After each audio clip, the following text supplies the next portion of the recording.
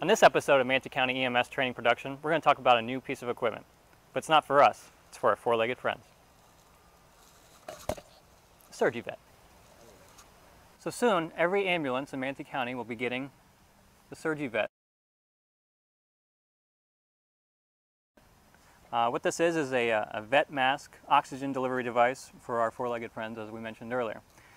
In each kit, you'll have the actual mask, the tubing, and along with a flow chart that'll help you determine what flow rate is good for your four-legged friend.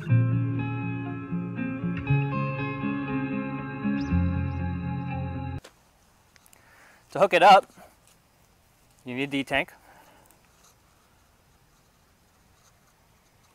Find your flow rate based on the chart given. Attach it to your mask.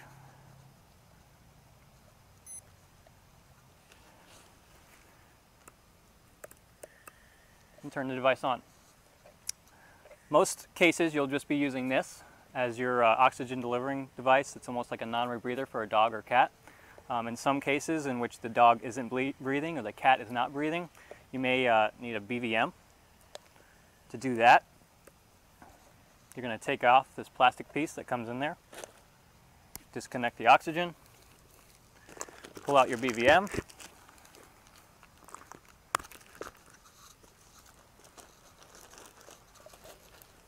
attach your oxygen to your BVM to your oxygen source.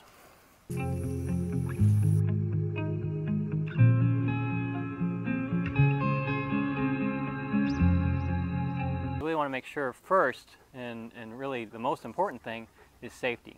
So if we think about a combative patient or an air-hungry patient, we know that they're going to be somewhat agitated and can be difficult to manage. It's the same thing here.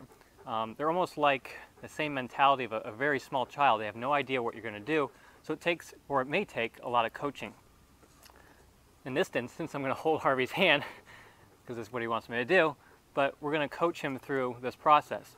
At any time you start to see an aggression, remove yourself from the situation and allow animal services or the owner to kind of take control of it. They both have a important part in something like this or an event like this. Ideally, it would be the responsibility of the owner to manage a situation like this, or to handle the care of a dog or a cat that's injured or ill. But in the event that that's not able to happen, animal services will help us out. Now, they don't do any treatment, so their role is to transport the sick or injured animal to an emergency vet. They have two in the county that they have contracts with, and they'll help to get that animal stabilized. But going back to what we would do, assuming the animal's able to be approached, looking at their body language, if they start growling or showing teeth, again, try to remove yourself. You can put a barrier between you or yourself. Again, it really just depends on your comfort or how you know the animal. If at any time you feel uncomfortable, please remove yourself from the situation and allow the owner or animal services to take control of the animal. But for us, if you want to wear your bunker coat, that's fine. Just know that it only provides a limited, limited bit of protection for yourself or your person. So the application again starts with, let me lay down, the oxygen itself. We have the tubing. We're going to attach the tubing. Yeah, I know, buddy. We're going to select how many liters. So for our large canines, it's 5 to 7 liters. So I'll put him at 6. I'm going to attach the, he might be a little nervous about it. Sit, sit. I'm going to attach the oxygen to it. And just allow him to kind of feel and know that it's not going to hurt him. Yeah, he's nervous about it. Sit. And just a blow-by. Now, ideally, you would like to go on their face. For your smaller animals, a blow-by is fine. For this size mask, it'll fit a dog this size. And again, if you just want to do some blow-by initially to get them used to the mask, if you need to, you can use a leash to kind of muzzle the animal a little bit, enough so that you feel safe and the animal can't necessarily bite you. Again, if at any time you feel that your safety is at jeopardy, remove yourself from the situation. So with Harvey, he tried the mask on earlier. We just put it on his mouth like that, let him feel it, and just kind of coach him through it, okay? Not that bad, was it? No. For cats or smaller dogs, their heads may fit all the way inside of here. That's fine. Just please make sure you're using the flow rate that's dictated in the chart. The last piece I want to mention is it's our expectation that our equipment stays with us. This is a reusable piece of equipment.